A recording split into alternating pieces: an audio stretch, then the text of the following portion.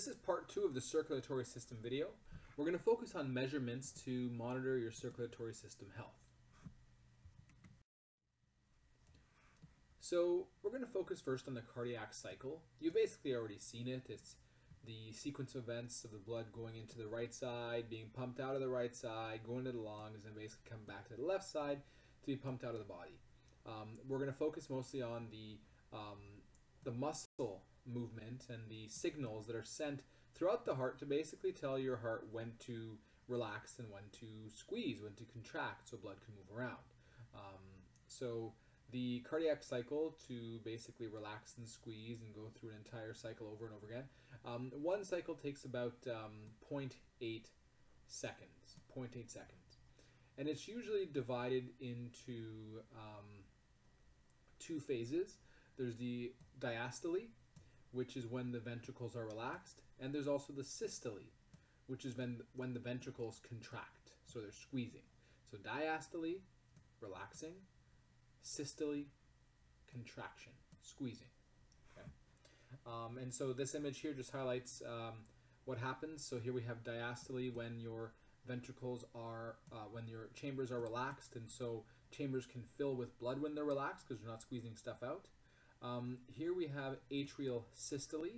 Atrial systole basically means that the atria are squeezing blood into the ventricles, and the ventricles, they're doing diastole, meaning they are relaxed so they can accept blood.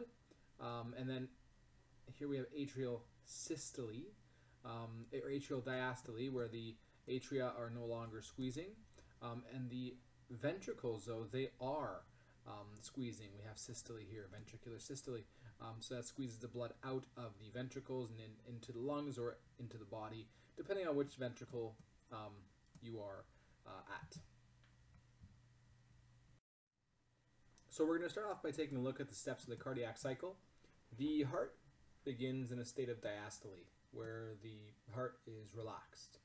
And so in that state, blood can enter the atria, the right atrium and the left atrium, because they're relaxed.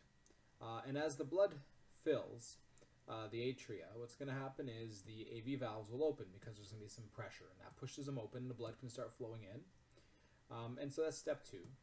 And then what's going to happen is the atria are going to enter a state of systole, where they squeeze some of the blood into the ventricles. So they squeeze some of the blood into the ventricles. Now once the ventricles are filled with blood, the AV valves, there's going to be a lot of pressure, and that's going to shut the AV valves, and it's going to prevent the blood from moving back into the atria. And the reason that they shut as well is because the pressure is so high, due to not just the amount of blood in there, but because the ventricles actually started to squeeze.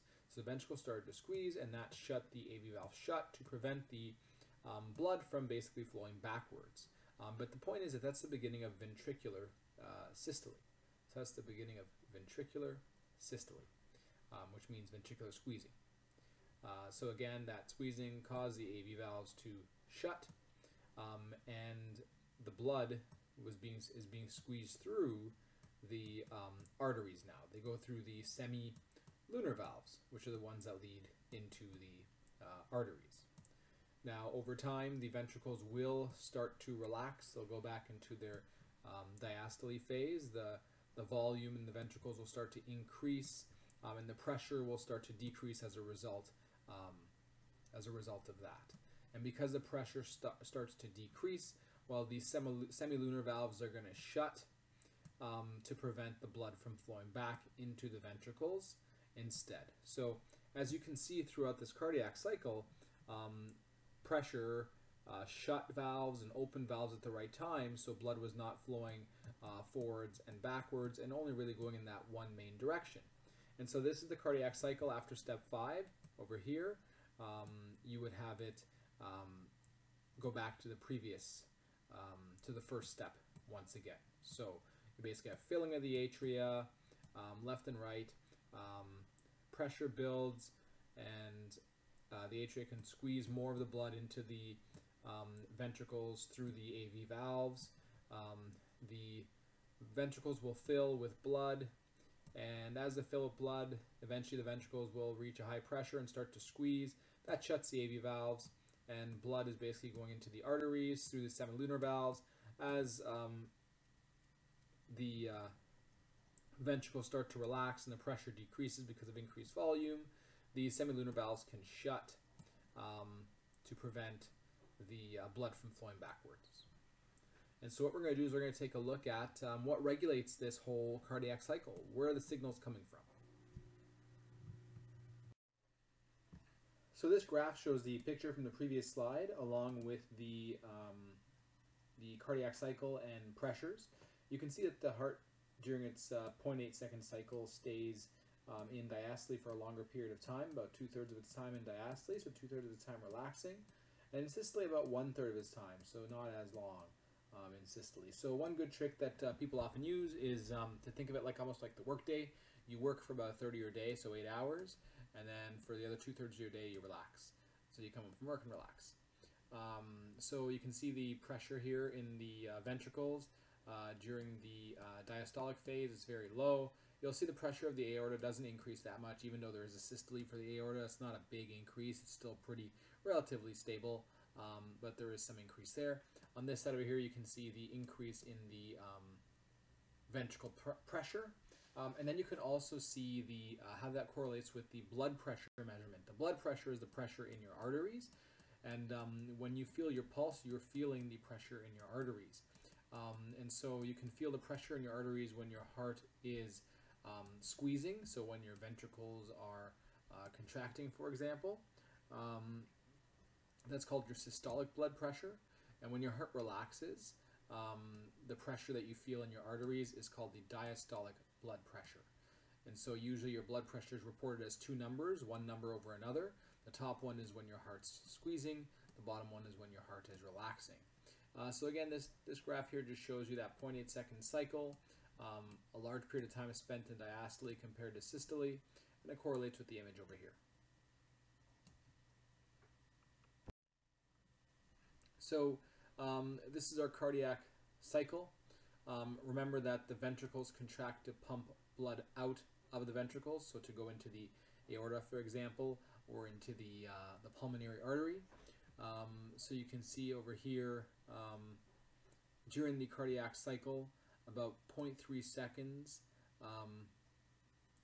you can see over here is the ventricular systole, so squeezing the blood out, and the atria are relaxing. After those 0.3 seconds are over, you have 0.4 seconds where both the atria and ventricles are in diastole. They're both relaxing so that you can fill in that ventricle. And then for about 0.1 seconds, you have an atrial systole and a ventricular diastole, where the atria squeeze some of the blood into the ventricles. And so that's the whole cycle that we saw. And you can see over here an adult human at rest with a heart rate of about 72 beats per minute. One complete cardiac cycle takes about 0.8 seconds.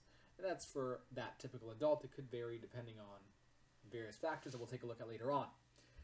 So a few little important points to remember is that pressure is higher in the ventricles. They are just thicker. They're more muscular because they have to pump blood out of the heart. The thickest ventricle, if you look carefully, is actually your left ventricle. And when you think about it, that makes sense because it has to pump blood throughout the entire body. So here I've just defined a few terms. So again, diastole is relaxing of either ventricles or atria. So during, let's say, the first step of diastole, the AV valves are open, and then blood can flow into the ventricles, and the semilunar valves are closed because you're not really pumping anything out right now. Now atria are relaxed. They do have systole, as I mentioned earlier, but again, it's nowhere near as high as the pressure you would see in systole of ventricles.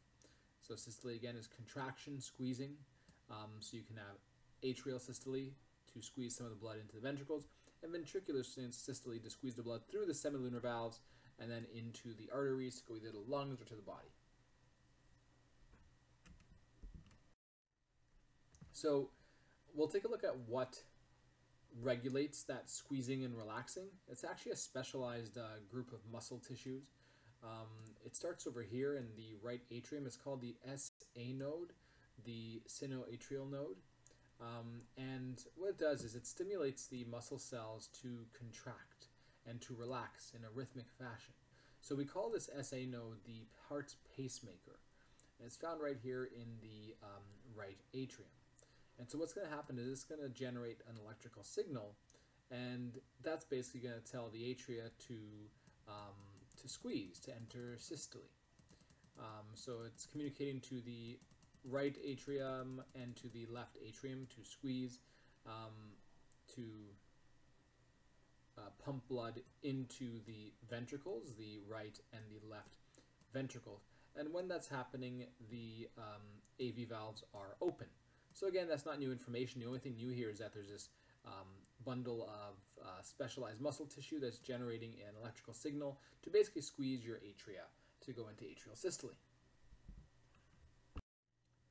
So that signal from the AV node is going to propagate to this other area over here called, right over here, the signal from the SA node that we had over here is going to propagate to an area called the AV node just over here. And that's basically going to propagate or travel to a special area in the septum called the bundle of His, and that signal will continue traveling down the septum and basically split onto both sides of the ventricle until it gets to a part called the Purkinje fibers. When the signal gets to the Purkinje fibers, that basically signals the contraction of the right and the left ventricles almost simultaneously in order to push blood through the semilunar valves into the arteries. When that happens, the AV valves will shut to prevent blood from going backwards because the pressure is so high in the ventricles. Now, the shutting of that AV valve is actually a sound that can be heard when your doctor uses a stethoscope to listen to your heartbeat, to your heart valves. So when those valves shut, that's the first sound of the heart, and we call that first sound the lub, because your heart makes a sound kind of like this: lub dub, lub dub, lub dub. And the lub again comes from the shutting of the AV valves due to this squeezing of the ventricles caused by that signal in the Purkinje fibers. Now eventually the ventricles are going to relax again, and when the ventricles relax, the semilunar valves will now shut, and that shutting of the semilunar valves, that's your second heart sound called the dub. So lub is closing of the AV valves, and dub is the closing of the semilunar valves. The lub is caused by ventricular systole. The dub is caused by ventricular diastole. And so those are the heart sounds that can be heard when your doctor uses a stethoscope in order to hear the heart valves. And the idea is that this signal will happen in a rhythmic fashion. So the signal will start over again. We'll have the SA node, we'll have the AV node, we'll have the bundle of His, and then we'll have the Purkinje fibers. So, as I already explained, the heart experiences sounds, the lub-dub sound, due to valves opening, valves closing. So, again, we have the AV valves closing. That's our first sound. Now, it's actually a bit of a double sound. So it's a lub sound, but it's a bit of a double sound because the left valve does close a little bit before the right valve. And then the second sound is the dub. And again, that's because of the semilunar valves that are shutting during the heart cycle. So lub, dub. So as I mentioned, the tool used to hear those valves open, closing is called a stethoscope. So it's this device over here. And there's different positions you want to place them to hear the different valves closing. So for example, if you want to hear the aortic valve closing, you might want to place your stethoscope over here. Over here, if you want to hear your tricuspid valve closing, and so you can see the different positions on the chest over here. based on which valves you want to hear. The reason that that's an important diagnostic technique is because sometimes you can develop what's called a heart murmur, and that's when the valves are not closing properly, and you can actually hear that during this diagnostic technique called an auscultation, which is basically listening for the heart sounds with a stethoscope. So you could have a heart murmur where the valves aren't closing properly, and so blood is leaking basically in parts of the heart where it should not be going. And again, you can take a look at this picture here that illustrates where to place the stethoscope in order to hear the different valves of the heart. You can watch these little video clips here in order to hear what normal heart sounds sound like, and also what abnormal heart sounds sound like. And again, here's our device called the stethoscope. So, as I mentioned, the SA node is called the heart's pacemaker. It basically generates electrical signals in order to tell the atria and the ventricles to squeeze when they need to. Now, because these are electrical signals that are generated, you can actually put these electrodes on your skin in order to pick up on those electrical signals, and you could monitor those electrical signals using a tool called an ECG, or EKG sometimes we call it, which basically stands for electrocardiogram. So it's a way to monitor that electrical activity of your heart through the SA node, AV node, the bundle of His, and then the Purkinje fibers that we discussed in the previous slide.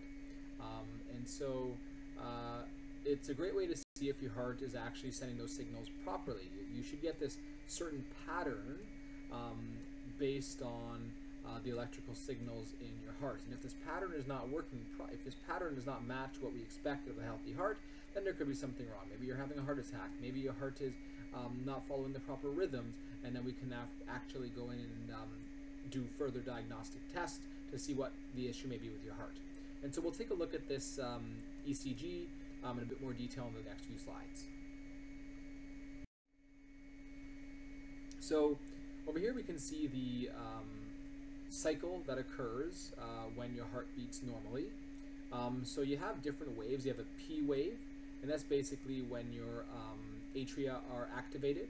And then you have what's called the QRS complex, and that's when your ventricles are activated. And then finally you have the T wave, which is basically your recovery wave, so that you can get ready for the next heartbeat. And so we record the EKG, and you can actually print them out on these little strips over here, and that can tell you if your heartbeat is fast, slow, or if there's something irregular about it. So the key is looking for this pattern of this P, Q, R, S, and T waves. And if you have those, that's good, but you want to see how many patterns you have within this little strip here. So notice this looks like a normal heartbeat. But look, when you have a lot more of these patterns in there, that's a fast heartbeat. If you have fewer than a normal heartbeat, that's a slower heartbeat. And then also, if you don't have the patterns that you're looking for in the proper areas, that could be an irregular heartbeat, and that could be a symptom of some underlying condition that you might have to take a look at. So again, here we can see our pattern for one cycle, and then you can see it over a few seconds to see if your pattern is regular or not, or fast or slow, and we'll take a look at how to diagnose and analyze that. So one thing to notice is that in a normal strip like this, the complexes, these over here, should be roughly the same distance apart from each other. That's what we're looking for usually, to have when you have regular cycles. So it's a nice rhythmic cycle. Now you can actually estimate a person's heartbeat or heart rate, so how fast the heart beats per minute. So oftentimes when you see BPM, that means beats per minute, by looking at this strip here. And the idea is you want to count the number of times this repeats itself, and you multiply by 10. And the reason you multiply by 10 is because this is called a 6-second strip. It was taken over 6 seconds. So if you have 1, 2, 3, 4, 5, 6, that's 6 cycles like this in 10 seconds. So, sorry, 6 cycles like this in 6 seconds. So in 60 seconds, so that's 6 times 10, that would be 60. So you do 6 times 10, and that would be 60 beats per minute. So this person here has a heart rate of 60 beats per minute. If you don't have an ECG or EKG, you could also monitor your heart rate by measuring your pulse. So you can feel for your pulse, and we'll see how to do that later on. Count the amount of beats or movements that you feel for about 15 seconds, and you can multiply by 4, or for 10 seconds and multiply by 6, and that works as well to get your number of beats per minute. So if you take a look at this 6-second strip here, you can determine if you have a slow heartbeat, which is called bradycardia, or a fast heartbeat, which is called tachycardia, or a normal one. So remember, on the previous slide we had 60 to 99 beats per minute is your normal heartbeat. So take a look at that. That also varies depending on many factors that we'll take a look at in a bit, but you can count how many times you see this complex here. So we have 3, 4, 5, 6, 7, 8. So that's 8 times 10, which is about 80 BPM, beats per minute. And so based on our definition of normal, that's a normal strip. Let's take a look here. We have 1, 2, 3, 4, 5. 5 times 10, that's 50. That's below that 60 range, that 60-99 range. So that's 50 BPM, which is a slow heart rate. So that's called bradycardia, meaning your heart rate is not moving as fast as it should be going. And then let's take a look here. We have 1, 2, 3, 4, 5, 6, 7, 8, 9, 10, 11, 12. 12 times 10, that's 120 beats per minute. That is higher than that 60 to 99 range, so this is a fast heart rate, that's tachycardia. Over here we can see some abnormal ECGs or EKG readings. You'll notice there's no QRS complex over here, so there's some issue with the electrical signal. You definitely don't want to see this, where you are almost flatlining over here. There's no more rhythm. Another type of measurement you can use if you don't have an ECG or EKG is your pulse. And so your pulse is a way to let you know how many times your heart beats per minute. And so what you do is you use your fingers to feel the expansion of your arteries as blood goes through it, and you can use that kind of as a proxy for ventricular systole, for basically your heart just beating. And so you can again count this, for example, how many times you feel a pulse, let's say for 15 seconds, and if it's for 15 seconds you multiply it by 4 to get it 60. So that's beats per minute. If you did it for 10 seconds, you'd multiply it by 6 to get it beats per minute. So if you felt 6 thumps in 10 seconds, then you'd multiply that by 6, and that would be 36 beats per minute. That'd be very, very low. So this is one area you can feel it. You can feel it at the artery that's near your thumb, and that's called the radial artery. You don't want to use your thumb to feel that one, because your thumb also has a pulse, and so that can throw it off. So you usually want to use your index and middle finger to feel in the radial artery area. You can also feel it in the carotid artery over here, again using your index and middle finger to feel for it gently in the neck area. Same type of measurement. You could use something called a brachial artery over here. So it's near the crease towards the middle of the body. So we say medial, towards the middle of the body. And same idea, you can feel that pulse once you feel it, and then start counting. And so these are different areas where you could feel the pulse. And again, all that pulse really is the expansion of the arteries as blood rushes through it. And you can use that as a estimate of that beating of your heart.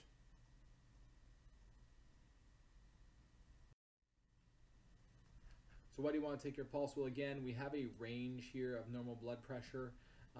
And so you have what's called a resting heart rate, which is basically how fast your heart beats per minute when you're just resting, not really doing anything.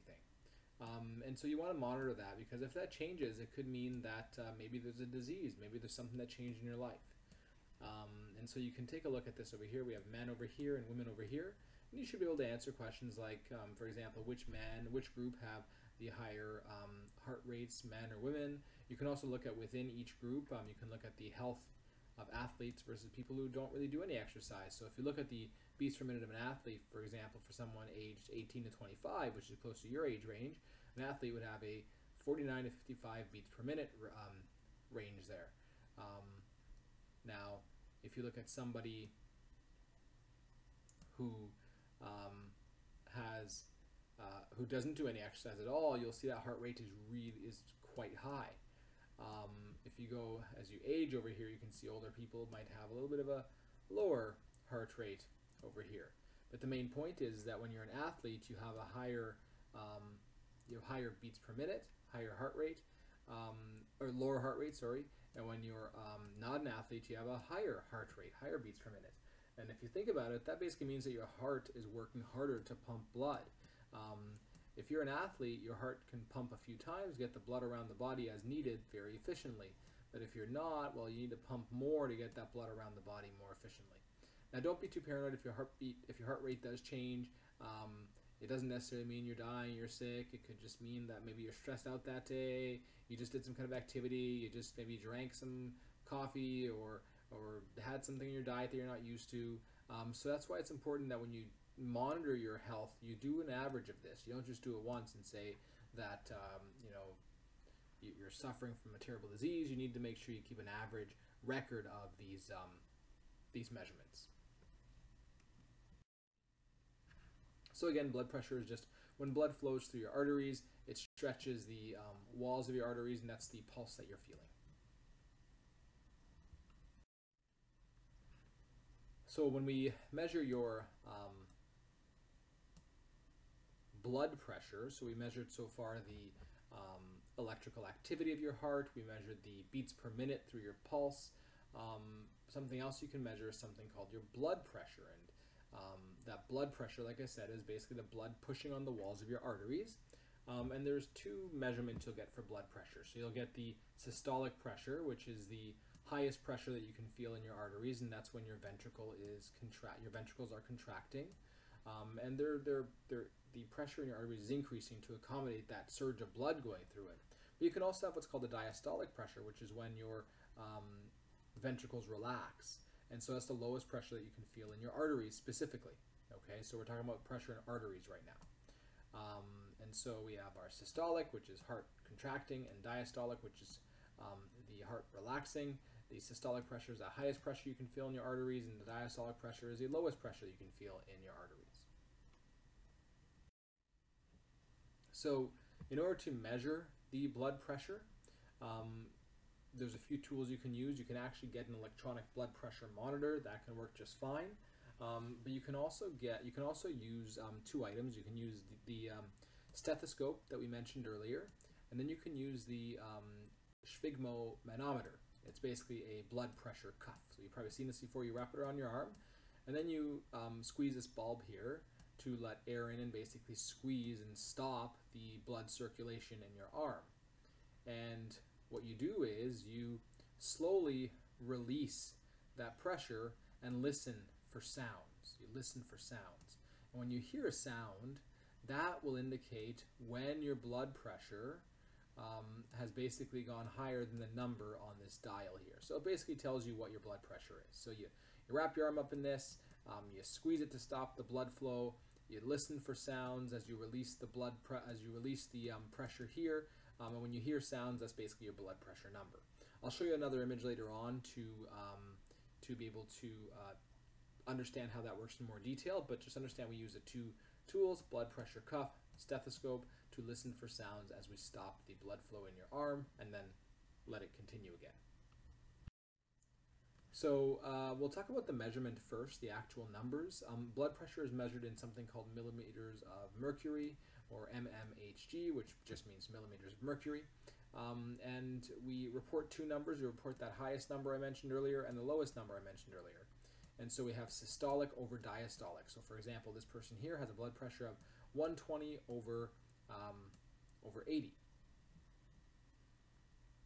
And so we read it as 120 over 80. When we say that, you know that that means that you have your systolic on top and your diastolic at the bottom. So basically, when you're measuring your blood pressure, you're going to hear two sounds. So first you're going to squeeze to cut the circulation in your arm, and then you're going to release that pressure, and you're going to be listening with a stethoscope to hear sounds. And so the first sound that you hear, that's going to be your systolic pressure, and then you're going to continue until this sound basically disappears. And so when that sound disappears, then that's going to be your diastolic pressure. So the first sound is your systolic pressure, and then when your sound disappears, that's when you know you hit your diastolic pressure. And you'll have a little dial that'll kind of move, and you'll basically read the numbers when you hear the first sound and when that sound first disappears. And those two numbers will be your systolic and diastolic pressure respectively. So here we have an example, a practice problem. So we have our dial over here, our measurement. It's said that we heard our first sound at this point here, so it's about 122. So 122 millimeters of mercury, mmHg, and that sound stopped about over here. It's the last time we heard the sound, and so that looks like it's about 71. So 71 millimeters of mercury, and so what you would say is that this person's blood pressure is 122 over 71. And so you can try these practice problems out yourself. These are essentially just some more practice problems as we did with this one over here. So try to find the answers, try to compare with someone to make sure that you're on the right track.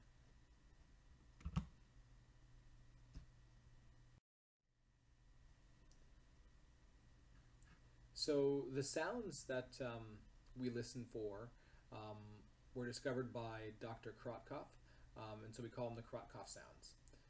And so here you can see how this technique works. So what we do is we take our sphygmomanometer and we wrap it around your arm and basically increase the pressure on it until there's no more blood moving through your arm.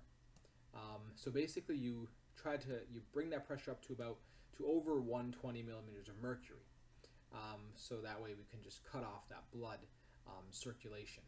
Then you slowly start to release the pressure.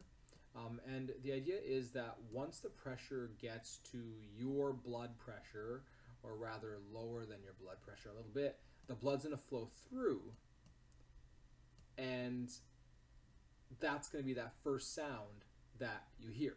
So that's going to be your systolic blood pressure. Now, you keep letting that deflate, and eventually, when it deflates enough, you're not going to hear the sound anymore, and that'll be your diastolic blood pressure. So this is when it first pushes through. This is when basically now your blood is just flowing freely through your arteries, and that's our diastolic blood pressure. So here we have it at 120, and here we have it at 70. So we went higher than 120 just to really cut off that blood pressure. We let it drop, and we noticed that, okay, at 120 is when we heard our first sound, so that means that blood pressure is about 120 at its highest, and that's our systolic. And then that sound stopped, and that's our diastolic. So here you can see some measurements about what's normal and abnormal for both systolic and diastolic. So for example, normal is about less than 120 for systolic and 80, less than 80 for diastolic. But you could have low blood pressure, it's 50 to 90 systolic and 35 to 60 diastolic.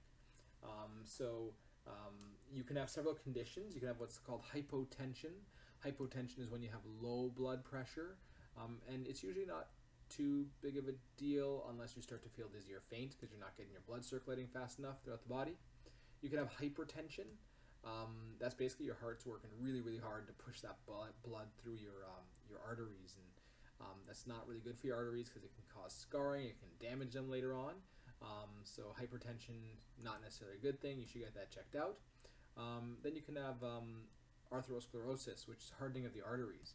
So if you have hypertension, that can often lead to scarring and of the arteries and damaging them, and it'll make them less elastic. They'll harden, and eventually that could increase your chance of getting a heart attack or other cardiovascular diseases like a stroke that we discussed in the previous presentation on the circulatory system. So this is an interesting syndrome. This is called the white coat syndrome. So here we have a doctor checking your blood pressure, and oftentimes when doctors check the blood pressure, they'll notice it's higher than it actually usually is. So that on average, if you took an average of your blood pressure, you might notice that average is actually a little bit lower than what you see at the doctor's office, and that's because people often get scared when they see, well, the doctor measuring the blood pressure. It's just a scary situation to be in, and so typically you'll have a higher than normal blood pressure reading at the doctor's office when you see that white coat that the doctor's wearing. So make sure that you complete the readings on measurements in circulatory system. If we have time, we'll do a lab using probes or just using regular pressure, regular pulse measuring techniques, which you can see in this PowerPoint. Is a picture that allows you to see where to measure your pulse appropriately.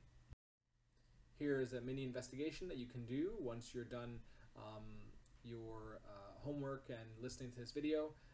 You can go through the lab technique here in order to just experiment with your pulse and your beats per minute and to start monitoring this more effectively. What I recommend as well is if you have some kind of device like maybe an Apple Watch or a Garmin or a Fitbit or any other device that monitors heart rate, try to compare it to just using your fingers and see if they're close to each other in agreement or not.